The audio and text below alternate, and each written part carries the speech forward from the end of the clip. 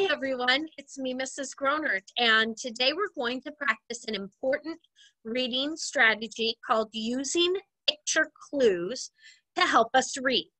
Let's go ahead and take a look at a passage from the text. The story we'll be looking at is a story called The Yak, and it's for the letter Y. Notice this animal. It looks a lot like a cow, but it's not a cow. It's a special animal called a yak. Yak. It looks like a cow, but it has extra long hair. I think it's in the same family as a cow. Now, let's take a look at some words from the story and a picture. Okay, so we'll go ahead and read. I'll mark under the word with the color. When you see that color, let's read together. So the first word is yak. Remember, we just saw the yak. And if you look at the picture on the page, you can see, hey, I see a lot of yaks there, right? Lots of yaks. Let's go ahead and read. Yak, yak, yak.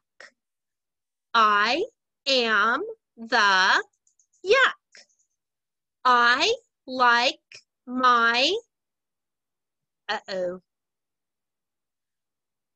don't know that word. It's pretty big. It starts with a, let me see. Well, that yak is with a lot of yaks. Hey, I think it could be his family. Let's see, does that make sense? I like my family. Yeah, that does. Great, now let's keep reading. My family is big. Super. We were able to use the picture clue to figure out that this word says family. That's great. Let's go ahead and read all the words one more time. I'll use a different color. Yak, yak, yak. I am the yak. I like my family. My family is big. Great job. Thanks for reading with me today.